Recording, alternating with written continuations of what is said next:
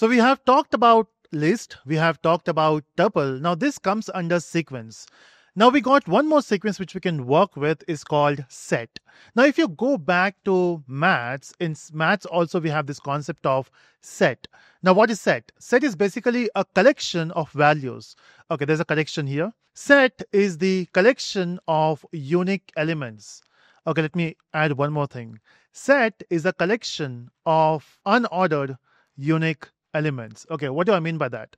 So what I'm going to do is, let me create a set to show you. So I will say set1 equal to, and let me assign the value. Now to assign the value, how will I do it? What kind of bracket I'm going to use? Because we have to put multiple values.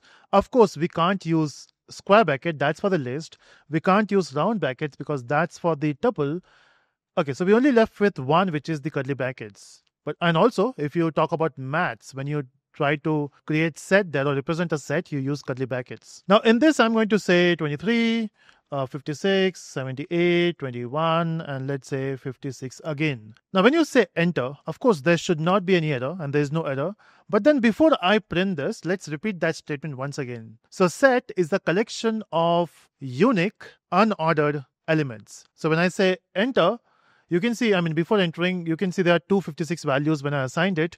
But when I say enter, 56 is only once. Second, the order is not maintained. If you can see, 23 is at the end now. 21 is at the second. It should be at the second last position. Then 56 is only one, and that came in first. Then 78 moved here. Now you might be thinking there might be some logic to it, some sequence because of which it is following. It's not ordered, first of all, because sequence is not right. It's not sorted because it's not in sorted order. Then what's the scenario? So there's a reason we use set, and you will understand that reason in the next video. But then set normally stores the value in different way, the way list and tuple works. Now what happens is every value in a set goes through something called hashing. So what we do is we take the value. Doesn't matter is it number or string or anything. It will take the value, it will do the hashing operation on that, and it will give you the hash value. Now based on that hash value, it will store the elements in that fashion. So it's not stored based on the numbers you mentioned here. It is stored based on the hash value. Now why hash value? It helps you to speed up the process of saving and fetching. Okay, so set is used there. Okay, so that's why it is unordered and it only supports unique values. Cool. Now what are the things you can do with set? First of all, there is a keyword which we have used before. So let's say I want to check if 21 is there in set. Oh, okay, so I've entered wrong value. Yeah, that's true. But if I say 22, is it in set? No, that's false. So this is one operation you can do. What else? Let's try to say set1.count. Or maybe let's try to do length, not count. So it's a length of set1. Count will not work is because it is unique element, so there's no number of occurrence there. But length is there, so length works with 4. Now let's say I want to check if there was a type of set. So I'm just trying random things which we have done before. So the type of this set is of class set. So the way we have done for the list and tuple, so we have different types there.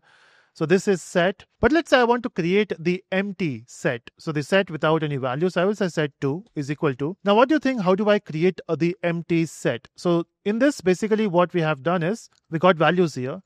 But if I keep the values like this, and if I say enter, there's no error. But if I try to find the type of set2, you can see it says class dict. So dict stands for dictionary. So this is of type dictionary, not the set. But why? In the upcoming videos, we'll focus on dictionary as well. So, and we'll know that this is how dictionary is defined. So how do you specify the set? Now, in that case, we have to use a function of set. So I will say set2 is equal to. So there's a function called set. And if you keep it empty, and now if you say type, it is set. So this is an empty set. So if we try to print this, this is empty. There's nothing there. But let's say I want to specify some values. So I will clear that first. And this is set2, let's say. And in this, I'm going to assign some values. And the way you can do that is, of course, with the help of set, or you can put curly brackets and you can put the values. Let's say I want to have a collection of characters here, something like this. So I got ABCD, MNOP. That's one. And then set3 is some other set. Let's say vowels, A, E, I, O, U.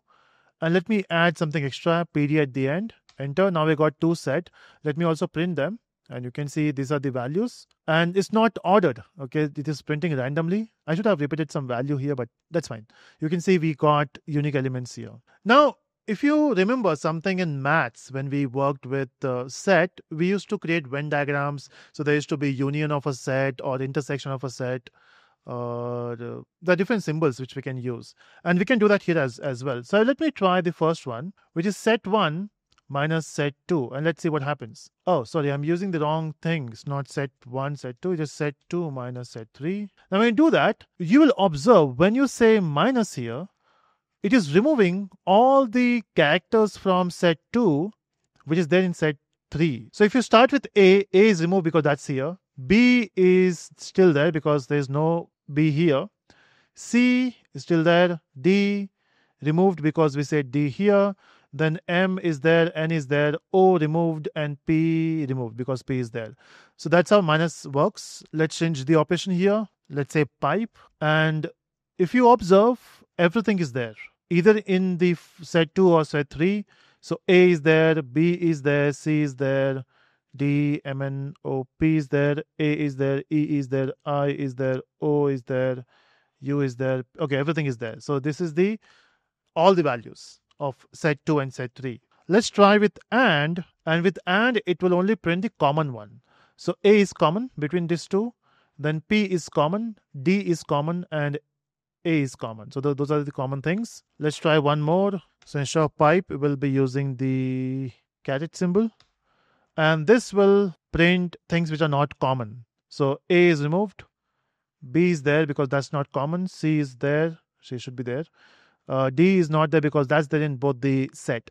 And that's how basically you can use these operations. In fact, there's one thing which I missed in the tuple video. So in tuple, basically, let me create a tuple once more. And if I assign the value, so let's say I want to get a tuple of one element. How will I do that? So of course I can say 45, but if I say enter, and if I say type of tuple, it says int. It should be tuple, right? It's because you only have one value. It ignores the brackets there. So in case if you want to have a tuple of multiple values or one value, you can give 45 and comma, then it knows that that's a tuple. Okay, this is something I've left with. So yeah, we have talked about list, we have talked about set, we have talked about tuple, and that's how this thing works. So let's see in the next video.